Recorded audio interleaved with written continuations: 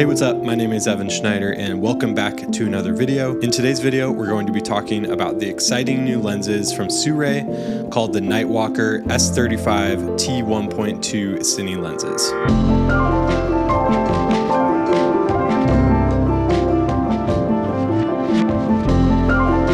If you want to learn more about these lenses or purchase them, you can check out the link below to Sirui's Indiegogo page. I was really excited to see Sirui reach out to me. This is our first time working together, and being someone who shoots professional video on the Fuji X-H2S, these lenses felt like the perfect match. Sirui sent me these lenses to test out. They didn't pay me to make this video, and they have no say on what I say in this video.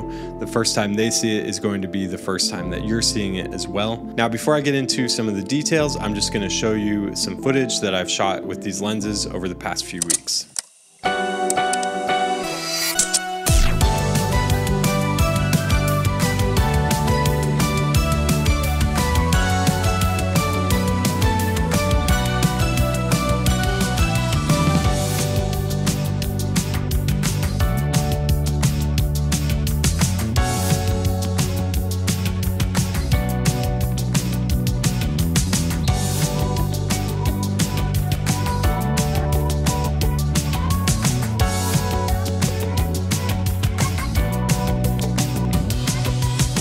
Sirui is a great company, and they've been making a lot of really amazing lenses, especially their anamorphics, and so I'm excited to see them get a little bit more into the spherical lens market. A lot of times I don't really want as much character and the workflow that an anamorphic lens gives me, especially if I'm just shooting myself or if I'm shooting client work.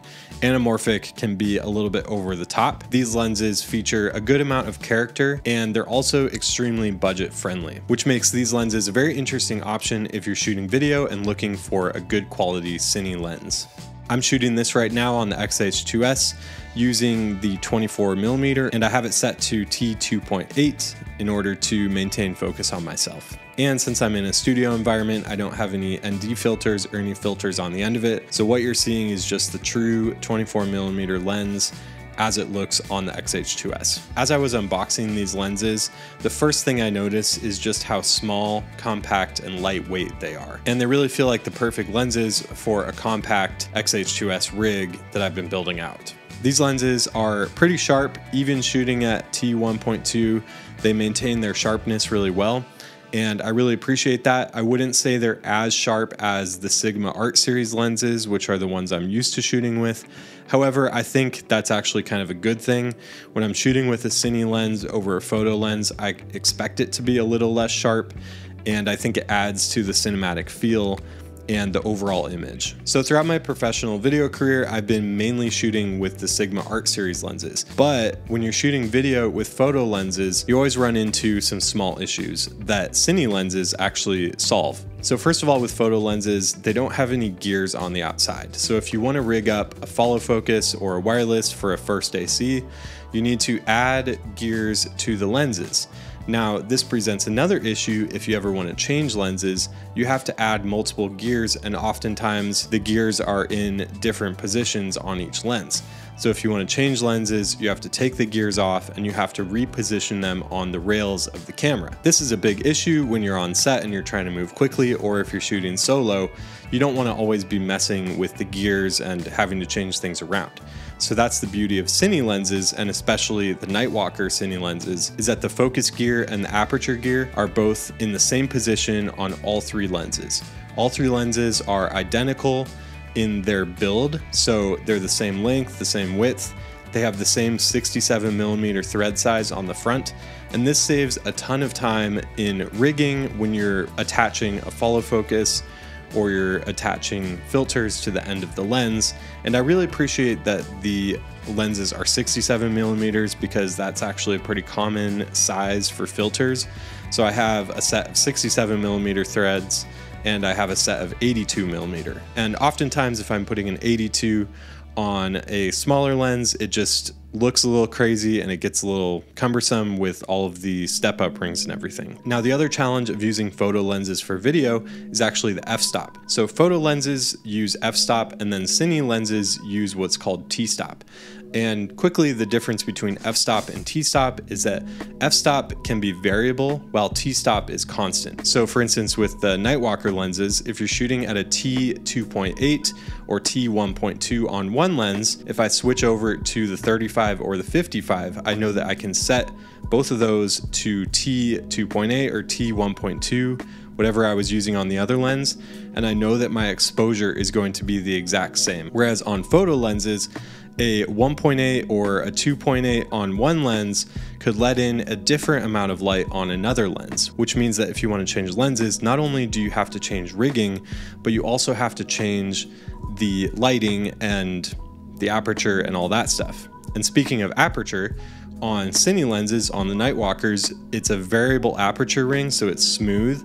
So you can actually adjust the aperture on the fly even without noticing, whereas on a photo lens, you have to change it in camera, and many photo lenses have hard stops for the aperture, so you can see it, you know, clicking as you change it. So that's kind of my background with lenses, is that I'm very used to the clean, sharp, very clinical look of the Sigma art lenses, but I do love shooting with lenses with more character. It just has either been extremely expensive to rent, so I only rent those on client gigs, and I haven't invested in a set because a set of cine lenses typically costs over $10,000 for a set of 3 or 4 lenses. And that's kind of the amazing part of the Nightwalker series lenses, is that they've kind of changed my perception of what a cine lens can be. These lenses check a lot of my boxes that I have for photo lenses shooting video, but they also add a lot of features that I wish I had on photo lenses, like gears and same size and t-stop and all that. And at the price point of $309 at launch, or $349 per lens MSRP, really makes these a winning set of lenses in my opinion. In terms of image quality, I feel like these lenses are pretty sharp, even wide open at 1.2. They're pretty sharp, but they're not too sharp, which I think pairs well even with the X-H2S because it already records an extremely sharp image. Shooting wide open at T1.2 is a blast. If you're shooting in broad daylight, you're definitely going to need some heavy ND with you to be able to shoot that wide open and maintain shutter speed and ISO and a good exposure. Also, being able to shoot at T1.2 on a crop sensor like the X-H2S almost gives you a full frame sensor look with the extremely shallow depth of field. I find it really fun to use, and it really separates the subject from the background. And also in low light, it gives you a huge advantage not having to worry about having to bring extra lights. You can just shoot with the available light, which I think is really important for documentary or wedding filmmakers. But the bokeh is just gorgeous. It has some really nice character. It doesn't look perfectly clinical, and it's extremely smooth, so it doesn't have those hard edges that some photo lenses can give you. And it's kind of a taste of what you get with the Sirui anamorphic lenses, but a little bit toned down. I tested the lens flares on these lenses, and I noticed that they're not super prominent. On other lenses, you get some really big circles or orbs, or, you know, some nice flaring. But I noticed that these lenses actually don't flare as much as you expect them to, which I don't think is necessarily a bad thing. But if you're looking for lenses with a lot of flare character, the flares are pretty subdued on all 3 of these lenses. I think they really nailed it with the focal length range on these lenses with the 24, the 35, and the 55. It gives you a really nice range from not super wide, but you know, I'm shooting on the 24mm right now, and it's a nice, you know, on a crop sensor, it's not super wide, but it's not super tight. And then you have the 35, which I think is a little bit kind of an awkward in between, but gives you some more flexibility to punch in if you need to. Plus, I'm really used to shooting at 35 because I used 18 to 35 on the X-H2S already. With the 55, if you ever want to punch in a good amount or get a little bit more range, you can always switch over to that lens. I find that it's a pretty good option for a B cam for an interview, for instance, where you have it off to the side and you're kind of getting a bit closer in on your subject. If I had to only choose one of these lenses to grab, I would probably go for the 24mm 1.2 lens.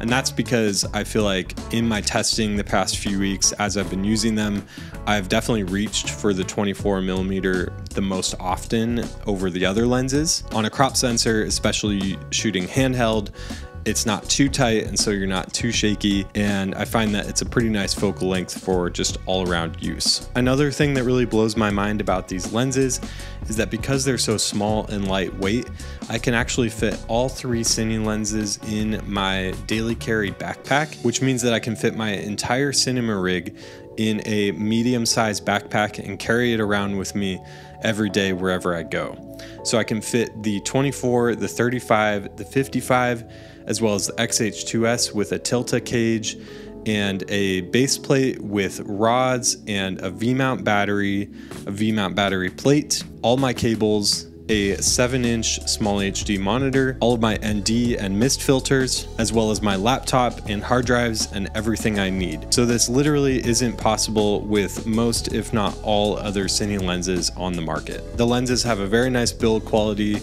They're metal on the outside and the rings are very sturdy.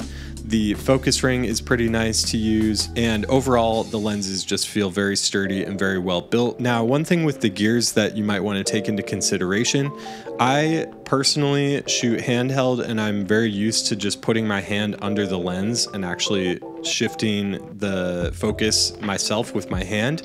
But sometimes over time that can be a little bit less comfortable than if you're using a photo lens, which have a nice smooth and pretty big grip. But if you're looking for a little more comfort when you're pulling focus yourself, you might end up wanting to pick up a follow focus rig. I don't think it's a bad thing though. I think follow focus rigs are really helpful for shooting video, and it gives you another solid point of contact when you're shooting handheld to give you a nice smooth image. The price of these lenses is also kind of mind-blowing.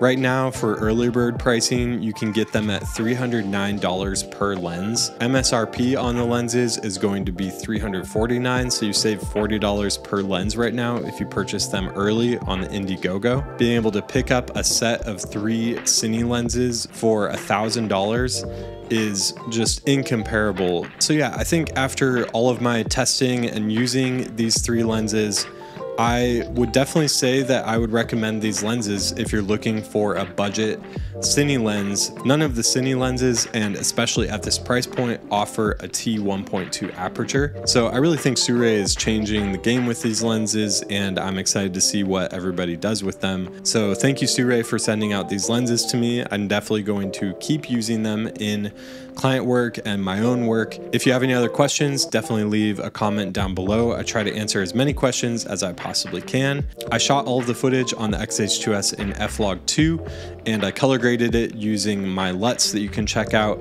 at lutcompany.com. I also sell a Super 8 preset and Sony S-Log3 LUTs and a lot of creative looks that you can check out for your videos. Again, thank you so much for watching, and I will see you in the next one.